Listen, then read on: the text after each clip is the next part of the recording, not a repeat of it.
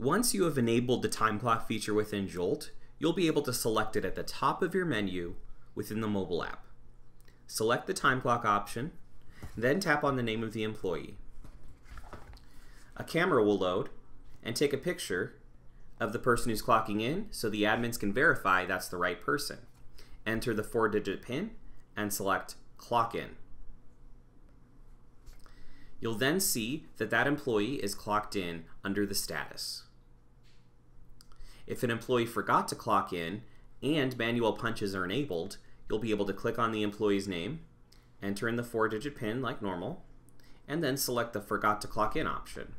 You can then select the time that that employee was supposed to clock in. Let's say 10 a.m. They will have to enter in a reason, which will then be shared with the admins. You can enter something such as forgot to clock in.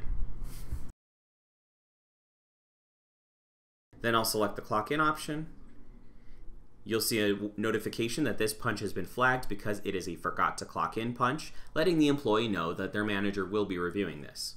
Select done. Then you'll see that that employee is clocked in as well.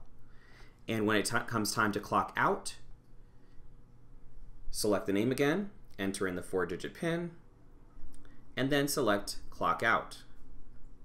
If you've enabled breaks, you can click on the employee's name, enter the PIN again, and select Start Break.